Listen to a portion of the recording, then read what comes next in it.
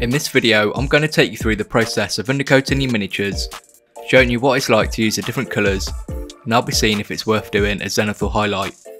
Welcome to TableTopReady, my name's Michael, and in this video I'm going to be showing you how to undercoat your miniatures. If you enjoy my content, please give this video a like and let me know in the comments below. And if you want to help support what I do, you can become a channel member, or I've got a Patreon which I'll link in the description. I really appreciate any help and support, and it goes a long way to growing the channel and allows me to keep improving the content I create for you.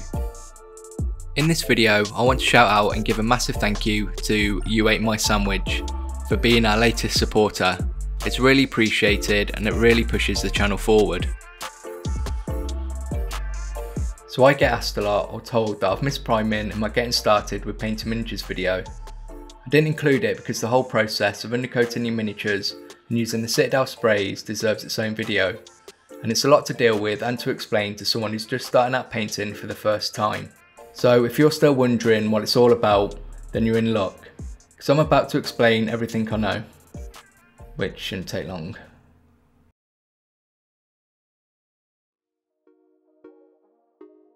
Sometimes I wonder if people just do things because that's how other people have said they should be done.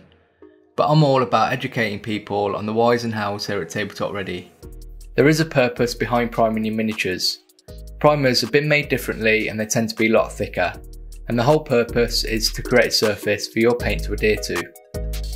Without it, you may find it tough to get down a layer of paint on the plastic, and even if you can get a layer down, it's easy to rub off and it may get ruined through general use. You can apply primer in all the same ways you would apply paint to your miniatures, but I'm going to be focusing on the more common method within the Warhammer hobby, and that's with using some sprays. Before we get to using the actual sprays, you'll want to get your miniatures built and ready to spray. Luckily I've done a tutorial on that as well, so make sure to go check that out. So you've got your miniatures ready to undercoat, so let's now go through the steps to getting the best results from using your sprays. First of all, it's important to know the dangers of using aerosol sprays which are written on the can. You'll also see the recommended instructions for getting your miniatures painted, and we'll be going through these steps in just a moment. So the ideal situation is that we can get the miniatures completely sprayed so the paint dries in one even coat, rather than spraying one side of your miniatures, letting that dry and then spraying the other side. This could cause unwanted build up in some areas with the spray.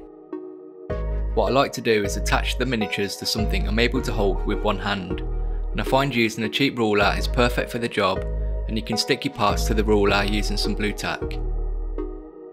This will let you move and rotate your miniatures to make covering them much easier. So let's go through the actual process of spraying now, because it's good to go into some detail. To start, you always want to spray outside or in a well ventilated area. The temperature of the can can also affect how the paint sprays, so make sure the spray is at least room temperature. Next, give the spray a good shake for 2 minutes. Now you're ready to spray, you want to keep a distance around 30 cm or a forearm's length between the can and what you're spraying. You want to keep the can moving while spraying and use short controlled bursts. This will ensure you get a nice even coverage and prevent the paint building up. Here's where having the miniatures attached to something makes life easier. Take your time and build this up slowly. If it's your first time, then maybe practice on something else first until you feel confident enough to spray your actual miniatures. Make sure to let the undercoat dry for at least 15 minutes before doing anything else to it. Spraying miniatures can take some time and practice to really feel comfortable doing it, and even now I can mess up, so don't worry. Now we have some miniatures primed with our sprays, let's talk about what colour primer you may want to use.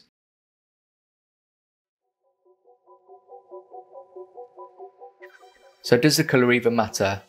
The short answer is not really, because given enough layers you can paint whatever colour you want your miniatures to be. But deciding on what colour primer you want to use can make things a lot easier, and it can also affect the overall tone you may be after. I've got 3 Space Marines here, all primed and ready to paint. They're sprayed with black, grey and white, which should help us to see if it really makes a difference when we start applying our base colour. And while I'm getting these examples painted, why not let me know what colour primer you like to use, and if you think the choice of colour actually makes a difference.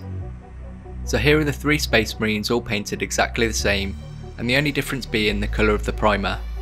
I know it may look like there isn't much of a difference, but there really is.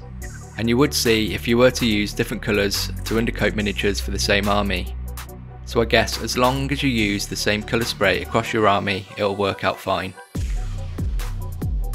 Where it does make a difference is for some of the lighter colours. For example, you're not going to be able to paint yellow successfully over a black undercoat. So this is where you would need to use the White Scar or Wraithbone spray.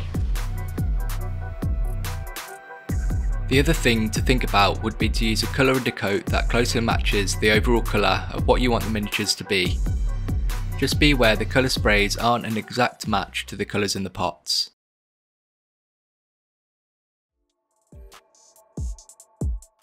I want to finish up with something I'm interested in knowing, and I'm sure you will be as well. You can use the sprays in a certain way to create something called a Zenithal highlight. A Zenithal highlight is a 2-toned undercoat, generally a lighter and a darker tone, and this is done to create the effect of natural light shining directly from above. If you want to create a Zenithal highlight, you can start with some Chaos Black spray, and once that's completely dried, use some White Scar and spray the miniature from above, the same direction the light would be coming from. Build this up slowly with some light passes until you have the effect you're after. Now, is this worth doing? My prediction is that if we painted a miniature with a Zenithal highlight in the same way we painted a miniature with a flat coloured undercoat, then we would just cover up all those different tones we would want to come through. But what I do think would be great for this way of undercoating is for using contrast paints. Did you say contrast paint? Using the base and layer paints do actually work quite well with a Zenithal highlight, but you do need to keep them thin with one layer. And as I thought, the contrast paints work really great with this type of undercoating, but you will have to get good at this way of spraying because any blotchiness and where the transitions are messy will be obvious. Like all things, it's going to be a choice, but let me know what you think. So we now have some fully primed miniatures using the Citadel sprays. If you want to see more, I've got plenty of other tutorials on the channel showing all sorts of things that can help you get your miniatures painted. And if you want to learn how to use contrast paints, go check out the War Hipster. Just let them know I sent you there. I really enjoy making these tutorials and I hope you find them useful. You can really help the channel by liking the video and commenting below.